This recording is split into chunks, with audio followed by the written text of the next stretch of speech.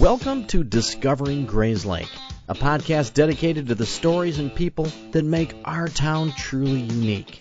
Join us as we sit down with local business owners, community leaders, and everyday residents to hear their tales of triumph, struggle, and everything in between. From the little-known historical gems to current events shaping our community, we'll cover it all in an engaging and informative way. I'm your host, David Wool, and together we'll discover the heart and soul of our town, one story at a time. Today's podcast is brought to you by the lovely folks at Keller Williams North Shore West at the Sinkmars Group. Motivated not by numbers, but by helping you feel at home in our community. Jody Sinkmars and her team are committed to serving Grays Lake and its neighbors with the utmost care. Call Jody today at 847-767-7358 or visit the Sinkmars Group online at sinkmarsgroup.com to get started on the path for the home you love right now. This podcast is also brought to you by the Cashmore Financial Group. Financial advice for everyday people. Turn your financial stress into financial success. Call us today, 847-231-6150. All right, ladies and gentlemen, welcome back to another episode of Discovering Grays Lake. I have the distinct honor to sit down today with Michelle Cox. Hi, how are you doing? I'm awesome. Okay, so I'm going to be completely honest. I don't know a ton about you, which is great. That is good. It is good. But when she did walk in, I told a young lady that's sitting here, we're recording, that you were coming in, and she's a fan, and she's read your books, and she was excited to meet you. That's awesome. Yes. Okay, so you're from Grays Lake, and you're an author. Let's just start with that. That's what I know, basically. Okay, yes. I am from Grays Lake, and I am an author. Okay, what is your pen name? Is that what they call it? Pen name. No, I just go by Michelle Cox. Okay, so. I didn't know if you had something you wrote under. No, just me. Okay. Easier to find. How long have you lived in Grays Lake? Oh, gee. Let's see. We moved here in probably like 2002, 2003. Okay. Yeah. It's a long time ago. Yeah, we had a 4-year stint where we lived in Michigan. Okay. My husband was transferred, and then we came right back. So. Came right back. Came right back. That's good. Okay, so at what point in your life, do you go to school for literature? Do you do anything like that? Like, how do we sit here today and now you have all of these books that we will talk about, but how do you start writing? That's a good question. I was an English lit major. Okay. But I didn't do anything with it. I originally wanted to be a doctor, so I spent 2 years of college doing pre-med. And then I realized that, I liked it, I enjoyed it, but I just couldn't see myself doing this forever. Okay. So I switched to literature, and that was my true secret love. And but like I said, I didn't do anything with it. Were you writing at night or anything? Did you have a big journal you're writing? No, I don't have any cool stories like that. All I can say is that I did work in a nursing home right out of college, and I was working first as the admissions director in the city, and I was terrible at it because I was just be honest, right? I didn't realize that part of the job was like being an ambulance chaser. And shut up. Yeah, I was supposed to like schmooze hospital discharge staff to like send people to us. And I just wanted to be. Doesn't sound very ethical. No, I just wanted to be with I was supposed to be with them like bagel trays and stuff like that. Right. And I just wanted to be with the residents because they had such cool stories. I bet. Yeah. So I would sit with them and just listen to their stories, and I was never in my office. And so finally the administrator called me into his office, and I'm like, okay, I'm going to get fired. And he's like, we're going to move you into social service, and now that's your job. And I'm like, oh, yay. That was fantastic. So one of my duties was to write, interview them when they came in. And I was supposed to write just a little paragraph about their life. But nobody was watching over my shoulder. So I was sitting with them for 2 weeks. Wow. Yeah, listening to their stories. And I would write these pages and pages and pages that I would put in the chart. And no one said, don't do it. And the staff would come up to me like, oh, we read your latest. It was great. It was so sad. I'm like, I know. Their stories. Yes, I was writing their stories. Wow. So then I got married and started having kids, and the writing all just went to the side. But I was always like a really creative person. Yeah. So it was always trying to come out. So it was either decorating the house or gardening or creating these elaborate birthday parties and all this kind of stuff. So finally, when my oldest was a sophomore in high school, he was diagnosed with ADHD, which I know is late. And anyway, I was doing all this volunteer work and was on all these committees and and I just said, you know what, I need to stop. I need to just quit everything. I just need to like focus on him. And then I thought there was something wrong with the next kid. And anyway, then it wasn't as this big traumatic thing that I thought it was. I realized I was kind of a knee jerk. Right. And that happens to a lot of us parents like that. Right. I'm sure a lot of people listening can relate with that. Yeah. But then I had this big chunk of time. So I'm like, you can go back to doing what you were doing. You could go get a real job. Or maybe you should write the novel that you always wanted to write. And I'm like, I think it's time.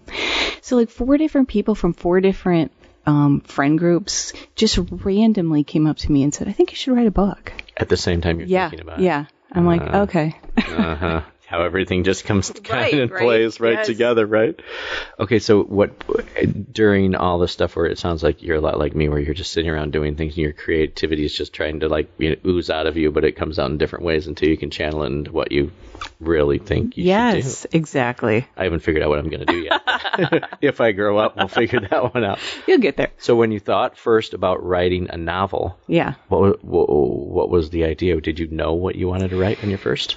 Well, I went back to all of those stories. Awesome. Yeah, and I pulled one that I really loved, and I tweaked it into sort of a coming-of-age novel. And, nobody wants to think about their first novel as your practice novel. People say that. Okay. I'm like, no, it's not. But it was. It was your practice It was my practice. I tried really hard to get it published for like a year. And let me just back up a step, because first of all, it was never my intention to publish a book. I know it sounds fake, but for real, I just wanted to see if I could sit in a chair long enough to produce a novel. Like, it was a challenge. Like, can I do it? I bet it was a huge challenge. It was. It took about a year. And after a year? Yeah. It took like, about a how year. much are you writing a day in a year? Back then I was writing just when my youngest was taking naps. Okay. So not a lot. I didn't know how much you're sitting there during the day doing it. No, just when I had, bits of time. And now I do it full time, but then it was just whenever I could work it in. So, yeah, I forgot where I was going with this. Yeah, so you were right. I'm sorry, you were writing for over a year. We're talking. Okay, right. So I gave it to friends and family. Okay. And they were all like, "This is great. You should publish this." I'm like, "Well, that wasn't really the goal. I know nothing about publishing, nothing." Right. They're like, "Well, you should try, And so being so naive back then, I'm like, "Oh, okay." So then sounds easy, right? Right. I researched all of that and I started trying to do it and spent about a year. And I'm like, you know what? There's either something wrong with the product or there's something wrong with the process. And so I went to a conference in New York and realized that it was probably both. So I decided, you know what, I'm going to start over. And that was the beginning of the Henrietta and Inspector Howard series, which was the first one was A Girl Like You. So that's the one that took off. Wow. Yeah. Okay, so when you're writing it, did you yourself think like, wow, this is good? This is really good. People are going to love this. I had hoped it. I did try to write it a little bit more with a market in mind. Okay. So, yeah, I picked mystery because I felt like that would have more of an appeal to not only the public, but to an agent. What year is this? I wrote this back in, probably 2013. Okay. So 10 years ago. Yeah. Wow. Time flies, right? Yeah. Okay, so you write that and you get that published. Right. Because now you know the process and the product. Right, as well. Exactly. Right. Yeah. When you do that, do you write the first novel in mind if this is going to be a series of something or just a standalone? That's good. That's a great question. when I was writing it, I thought that it was a one-off. Mm-hmm. Otherwise, I probably wouldn't have picked mystery, and I probably wouldn't have picked the 30s because I have more of an affinity for the 40s. And that was Chicago in the 30s? Chicago, yeah. Chicago in the 30s. And it's because I based Henrietta, who's the main character, on a woman from the nursing home who had this amazing life in the 30s in Chicago. She had all these jobs, that, even though it was a depression. Yeah. And one of them was that she worked at the Chicago World's Fair, and every day she had to dress up as a Dutch girl for a Dutch rubber company and hand out flyers. And it was her favorite job of her gigantic list of jobs because she got to walk around the fair on her lunch hour. So How awesome is that? Yeah, I'm like, I really want to put that detail in the book. So I'm like, well, I could set it in the 30s. And then I decided midway to turn it into a series. And I'm like, great, now I'm writing a mystery series in the 30s. But it turned out okay. Right, because my first question is when you're writing that, I'm like, it'd be fun to write a mystery series. But how do you know what it's like to live in the 30s? Yeah, well... So how do you make it time relevant? Because you have your research that you did at the nursing home. Yes, exactly. Yeah. Wow. Does this woman know? Or is she alive? No, she's not alive. Oh, my gosh. Yeah. She was probably 80 when I met her, and that was early 90s. Wow. Yeah. But was that her name as well? No. No, you did it. You made up the name for that. Yes. Because I find it interesting, like, especially writing like a first novel. Like if I were to sit down and write a book, usually any project you do, you think of having, beginning, middle, and end. But it'd be a really interesting process to go, at what point do you decide, oh my gosh, there's so much content to go here that it can't end here, or you have to leave an out, right? Or leave an opening. Yeah, but for me, it was the characters. I just really started to kind of fall in love with them. Because it's weird though, because when I first started writing the book, I was still super attached to my characters from the first book that failed. Oh, okay. And I was just sort of, writing them, not really caring that much about them. And then finally, like midway through the book, I'm like, I really like these guys. So you brought old characters from No, I didn't. Oh, you didn't? I created totally new ones for book one. Right. From the standalone that never got published. Wow. And yeah, I so loved the characters that I thought, you know what, I can't let them go. I have to create a series. So, wow. But had I known I was writing a series, I would have set it up a little bit differently. Right. So I kind of had to wiggle a little bit in the second book to make it work because I really didn't want to write a whole series about a cop and his wife in Chicago in the 30s. I felt that had been done before, and we're going to get into too much of the mob, and that's, we've all seen that, done that. Right, so you wanted something different. Right, so this is kind of more of it's kind of like a Downton Abbey in, Chicago. So we've got because part of the books are set in Winnetka. So we have the very elite people that lived during the Depression, and then we have all the characters that are in Chicago who are living a very different kind of life. Very cool. Yeah. Okay. How hard was it to get that book published? It wasn't as hard as the first one because when I went to that conference, the Writer's Digest conference in New York, one of the first panels I went to was run by an agent, April Eberhardt, and she talked about the 3 paths to publishing, and I had never heard of that. So I went into that one, and she was talking about traditional publishing, self-publishing, and something in the middle called hybrid. Right. And that was really exciting to me. I was sitting in the class, and I'm looking around at everyone like, are you guys hearing this? This is great. You were so excited. Yeah, I was. I'm like, this is perfect. So I actually submitted the first book, the big gargantuan novel that never got published, right, to them. And they said, no, that we can't publish this. Because they're not a vanity press. They only take about 7% of their submissions. They're so 7%. Yeah, they're so flooded right now that their list is out until like 2025. Unbelievable. Yeah, and so the great thing about them is you do have to invest in your product. Right, I was going to say, who funds this? You invest in the product, but you make a higher royalty off the back end.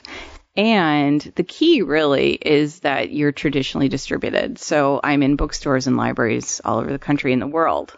And that's really what you're paying for, is to get that distribution. Yeah, because I I would think it would be hard, first of all, to get accepted. So explain to me a little the difference between, just because I want to know for my own thing, hybrid and what are the three kinds? The hybrid, traditional, and self-publishing. So traditional is like, the big four. Got you. Yeah. So did you try that at all? Or you just went, you said hybrid is the way that you wanted to go? Well, I when I went to the conference, I was the newest newbie that ever lived. I'm like, oh, this is so exciting. I'm in New York and I'm a writer and all this. And were people giggling at you? Yeah, probably. Look at her, she's dreaming. Right. But what I was really surprised by, so I'm there, I'm excited, I'm like, okay, and everybody was very sour about traditional publishing. Really? Yeah, because it's even now it's worse. It's so hard, it's so difficult, et cetera, et cetera, et cetera. And so I was, really deflated really quickly. Like, oh gosh, maybe I shouldn't have come. I don't know if I can do this. And so then when I walked in and heard about hybrid publishing, I thought, you know what? This is the way to go. I'm not even going. I had written this mystery specifically to appeal to an agent. Right. And in the end, I didn't submit it to a single agent. I'm like, I'm just going this way. Oh my gosh. Yeah. So you wrote it with one kind of audience in mind of who you're writing it for, and then you go a different way. Right. So interesting. But it was great. Yeah. Okay. So that process. So you get that done. Okay. Here's my question. I'm just trying to wrap my head around. So I'm just trying to think of myself writing a book, not knowing if it's going to be published or not. But you're making it into a series. So you obviously believed in your dream of doing this a lot, especially if were you already writing a second book before you got the first one published?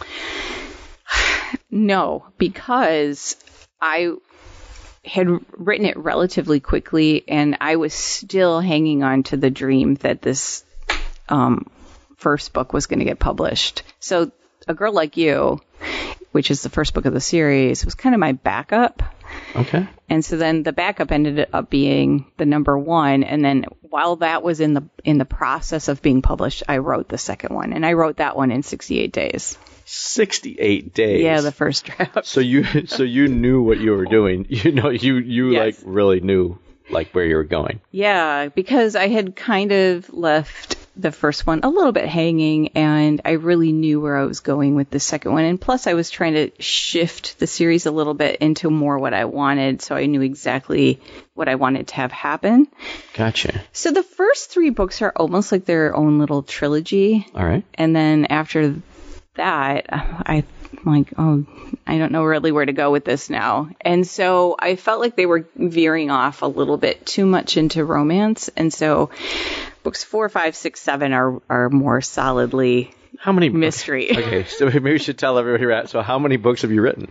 How many books have you published, I should say? 6. 6 are published in the series. The 7th and final comes out this October. This October? Mm-hmm. Yeah. How exciting is that? Yeah. Okay, so have you seen, because of the story about me, so I helped try to sell a book for a gentleman. That's one of my things, is marketing the book, which marketing a book to sell in 2023 is insane. Isn't it? It is so hard to do. It's really hard. The market is flooded, and if you you already have a following, and to try to actually drop something right now and get it out there, it has to be either somebody I think that's famous or has something, or it has to be extremely extraordinary. Yeah, I mean, there's over 1 million books published every year. 1 million.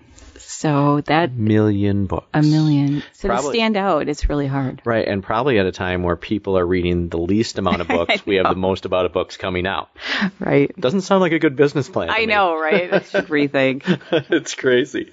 So did you see your book sales like when you're looking at like book number 1, could you see that you had a following and it would build on each one that you did? Yeah, for sure. Book 1 is hard to top though, because I got a lot of kind of heavy hitter awards on that one before it came out. Please do tell. What kind of awards? I won the IPPY and I won the Next Gen, which this is not going to mean anything to anybody, but you should see the smile on her face. You should be proud of yourself. And I got 2 starred reviews from Library Journal and Booklist. Okay. And so I think all of that comboed. I sold out my print run, even though it was very small. I sold it out before I even published the book. So how awesome is that? Yeah, that was cool. Is that just because people had reviewed it and said this is... Yeah, because the librarians buy based on Library Journal and Booklist. And so because it had come out and gotten a starred review... You sold out before? Yeah. Wow. So what did you do? Did you make more? Yeah. Yeah, I mean, I would be like on the phone going, we need to print more now. Yeah, well, my publisher called me and she's like, we have a problem. I'm like, oh, God. I like problems like that. It's like a few days before publication and I'm like, what? She's like, well, it's good and bad. The bad thing is that we've sold out your print run, but the good thing is we've sold out your print run. Right. So. The bad thing is we need to print more. Yeah. And how fast can we print them? Yeah, they turned it around in a couple of days, but they had to do print on demand to just quickly get some into stock. So that was more costly, I'm sure. Right, so that they could do a big print run again. Wow. Yeah. That's really cool. It was a crazy ride. Wow. And how exciting, especially to see like your dream from. So it sounds like your real love is that first book, though. Yeah. Where is it? What is it? Is that published? Oh, this one? Yeah, not anymore. I mean, friends that read it still say to me, we still remember that book and we would love you to publish it. And I said, I've learned so much since then. Can you rewrite it? I would have to either rewrite it, but another thing is I stole a lot of characters. Oh, well, not the main ones, but... Right. So, we'll see. Okay, so that series, so there's 6 books and 7th one coming out in October. Right. Correct? Okay.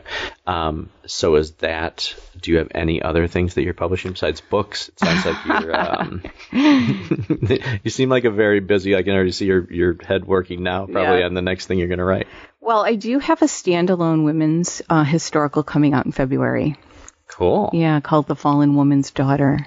So that's kind of another story based on a nursing home story. And what genre is that? It's like women's fiction, historical. Okay. So yeah, it's a kind of different step to take. Yeah. Well, I'm hoping that my fans will, like it because it's also historical and kind of in that same vein. Right. So, so I'm really excited about that. And then I'm writing a spin-off series based on one of the characters from the Henrietta and Clive series. And then at some point, I'd really love to start a historical fantasy about a World War I nurse that finds this strange man on the battlefield. Wow. And he's actually from medieval times. So. I like to see your inside your mind when you lay down in bed at night. It's definitely swirling. It's hard to stop things when you have. And it's probably hard to say, okay, I'm going to work on this one. Especially when you have other ideas that keep coming in. I'm pretty disciplined, so I'm pretty focused. Like it's one book at a time. So, but it's really hard right now because I'm, trying to do the pre-launch for book 7. Right. Finishing up, the Fallen Woman's Daughter, and I'm currently writing the series. But wow, there's so much, I think we were talking about this before. There's so much that you could do. I mean, I'd love to write an audio drama. Yeah. I have audio books for all of the series. So those are all available on those audio are all too. Available, yeah. Okay, well, I guess this would be a good time to tell people, my first question would be, I live in Grays Lake. Is there somewhere I can pick up a hard copy of your book? Well, yes, Dave. Thanks. Can we see that from where we're sitting? Yes, it's right across the street. Yeah, definitely go to This Old Book in Grays Lake. They have all the books, and a lot of times Jeanette has copies of the new book coming out before you can get it even on Amazon. So no kidding. Yeah. Hot tip. Yes. Hot tip. And if somebody were wanting to do the audio version, is it everywhere? Audible, Apple, everywhere? Yeah, everywhere. Spotify. And also I just want to put in a plug for libraries. All the books are at the Grays Lake Library, so you can definitely go there. Oh, nice. Yeah, and if they don't have the copy you're looking for, they can definitely get it. So awesome. Okay, I have a question because I got to read an audiobook. Did you record your own audiobook? No, gosh. You hired somebody to do it? Yeah. Yeah, because it's a real pain in the ass. Especially when it's not your writing. Yeah. See, because I think that a lot of people like it in their own voice. So how did you go about finding somebody to do that? Did you do that? Did your publisher do that? I did it. So that's one thing that She Writes Press, that's the publisher I'm with. They don't do audio. So if you want to do audio, you're on your own. Right. So I went into ACX first and looked through. I have demos on there, by the way. Ooh, there you go. I looked through their pool of narrators, and I was looking for somebody who could do an English accent because I knew they eventually go to England, and my husband is British, so you can't really fool me. Right. So I was listening to all these auditions, and it was just going terribly. So much so that I thought about just pulling the project. And then I went into the back end of ACX. I don't know how I found my way there. And I don't even know the back end of that. I'm learning so much. I want to be on the back end of that. There was like a whole list of narrators, and I found this British woman living in LA, and she had all these sample commercials that she had done, and she was perfect. So I contacted her, and she's like, no, I'm sorry, I just had a baby. I'm not doing it. I was devastated. I'm like, no. I finally found one. Right. But then I'm like, wait a minute. If there's one, there's another. Of course. So I ended up finding Jane Entwistle, who is an actress, a stand-up comedian. She's been in, like, The Good Place. She's been in all kinds of sitcoms. Yeah. So she also does audiobooks. I mean, that's a huge part of her business. She does about 100 a year. Oh my gosh. Very award-winning. So I contracted with her, and she's done the whole series for me. How cool. Because you got to have the same person do it. Oh, yeah. Wow. Okay. So, weird question. Do you sell more hardcover or audiobooks? I sell more ebooks. Oh. Yeah. Interesting. Definitely sell more ebooks. So ebooks first, then hardcover, then audio? Are they pretty equal? No, I think you're right. Probably print and audio are probably around equal. Interesting. Yeah. Yeah, because I always look at how the times have changed, especially being on a project to try to sell a book. That it's hard to find the way that people consume content these days. I mean, look at what we're doing right now. Right. I mean, and 10 years ago, when you published your first book, things were completely different 10 years ago. So not only your writing, but your distribution of everything has to adapt to the times, right? Yeah, and your marketing does, because something that worked back then doesn't really work now. And, you're always having to sort of try to stay one step ahead, and that's tough. Yeah, because the Amazon sales and even every other place that sells stuff, it's amazing to get, and the sales ranks on there, especially if you think about sales ranks, and there's a million new books that come out a year. Yeah, it's kind of depressing to look sometimes and go, I'm rocking it, but I'm still number blah blah blah whatever. Yeah. But, okay, so now you did the hybrid publishing for your new books. Are you going to self-publish? Are you going to... Yeah, good question. Yeah, I'm self-publishing. So The Fallen Woman's Daughter is going to be my self-publishing guinea pig. Wow. Yeah. So self-publishing means you have to do everything yourself. Yeah. You have to fund it 100%. Yeah. And then oh my gosh. But you know what? The hard part is the marketing, and I'm already doing that. Right. So. And I guess now you have a little bit better thing on how to get in, and you have an established name. So if you try to put it in front of people and get it reviewed before it comes out, I'm sure they're going to look at yours before they look at somebody they don't know. I'm hoping, and I'm hoping my current readership will, give it a try. I'm pretty sure that they will. And so, it's good I'm not going into it cold. And I know so many people now in the industry, so it wasn't tough to find somebody who would do the formatting or the cover or whatever, where before, when I was just starting out, that would have been way too overwhelming for me. But now I'm like, I know enough people. Right. Yeah. All right. Well, we have to take a little break here, and we do something here on the show, and I know Michelle hasn't listened. I like when people say, I listened to a little bit of it.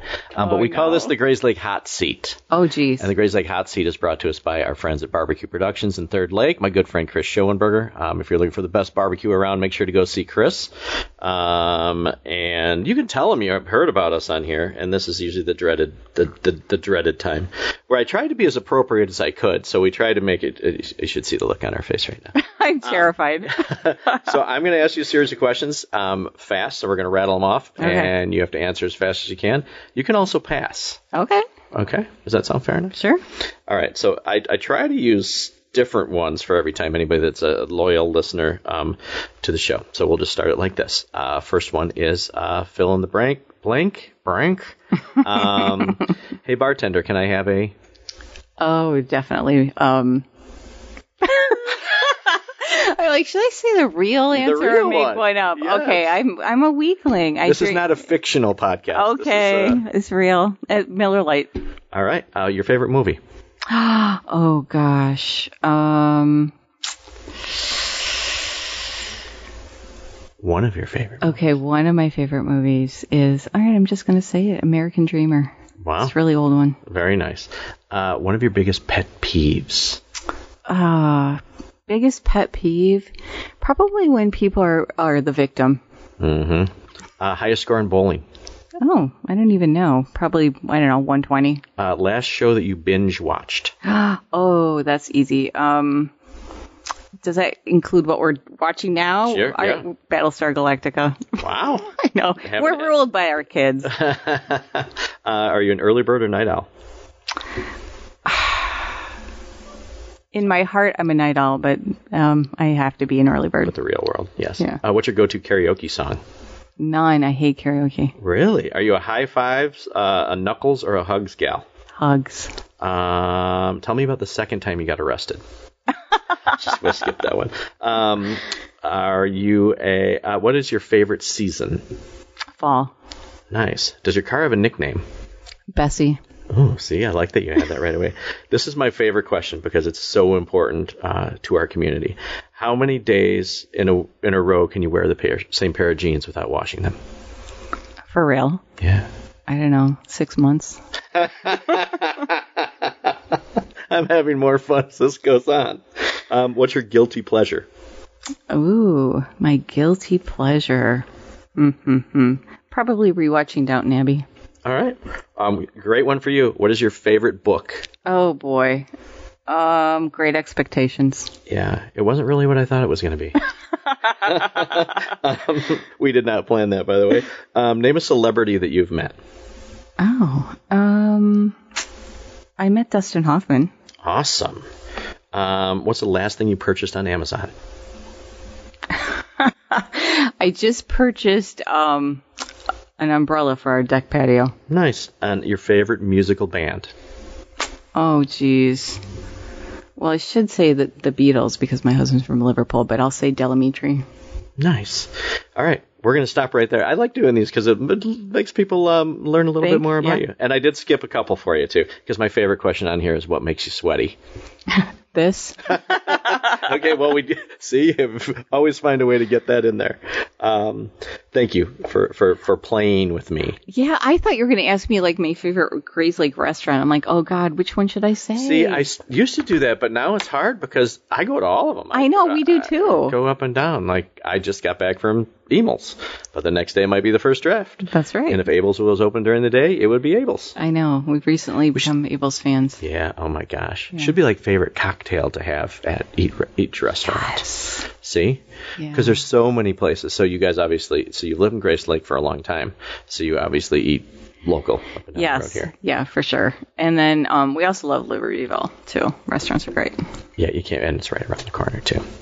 So your kids, now, do they go to high school, grade school here? They went to St. Gilbert. Hey, I went to St. Gilbert. Oh. Yeah, 9 million years ago. You're right. Yeah.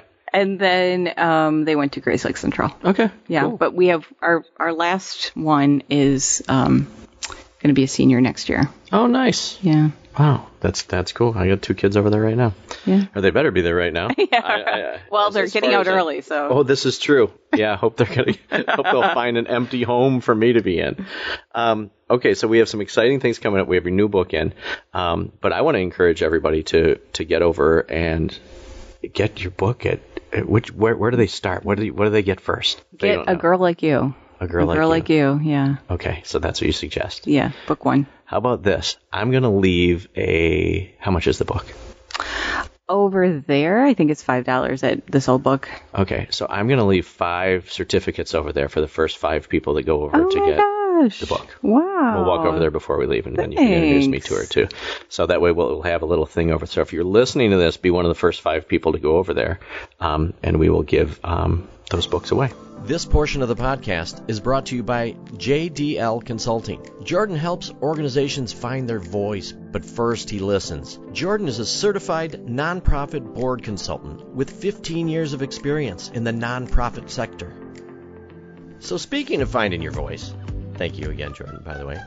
So if you've listened to the podcast before, this is time for the Squatch Watch. And this is where you listen to what Sasquatch says. You run over to Facebook, Instagram, and write the Sasquatch phrase of the day. I know I'm a dork, little Squatch fetish, but what are you going to do about it?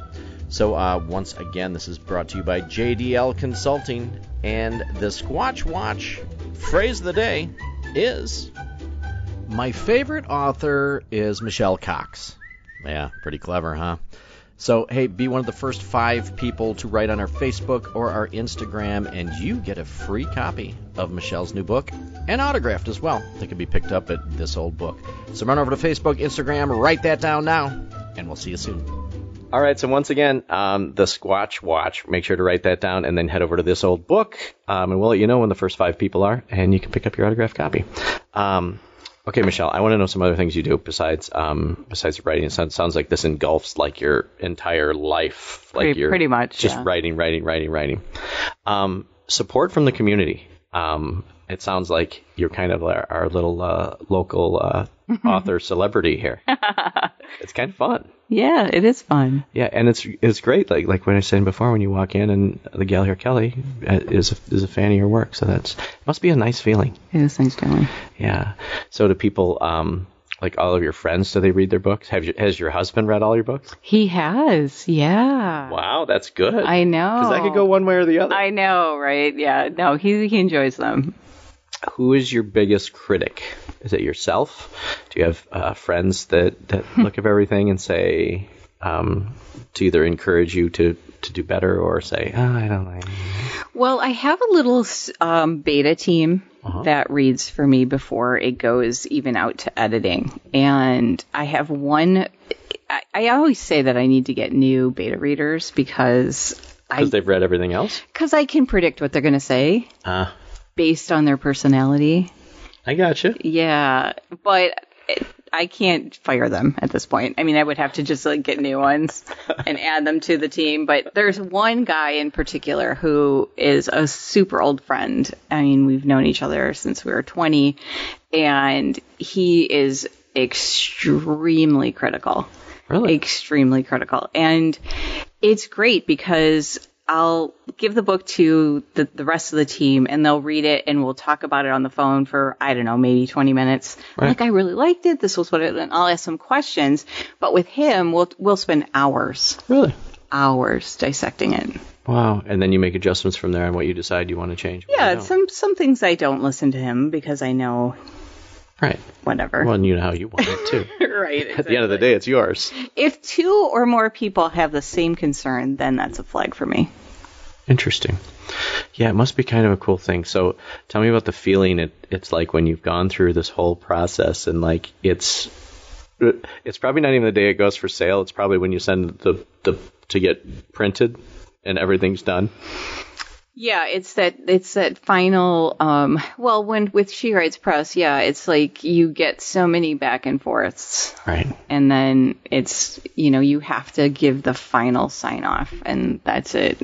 And then it goes to the printer and that's that. Wow. Yeah. So when you're talking about the other review thing, so before you have that, does that go to them after you have your final thing? Does that go to get reviewed, or do you send something to them to have to? You mean to my beta team? Yeah.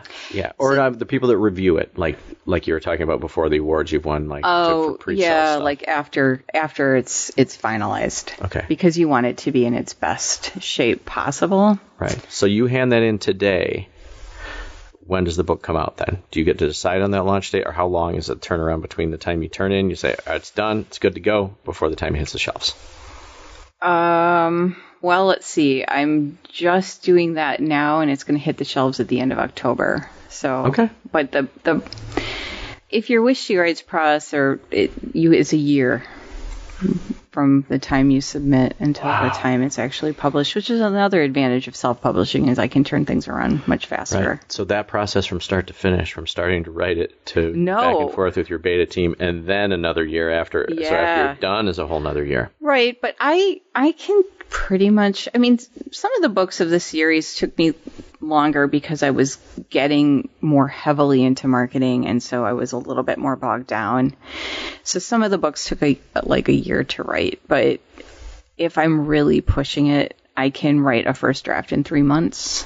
Wow. And then take 3 months to edit it myself, and then start showing it to the betas, and then I have to get different editors on board and stuff like that. So. Wow.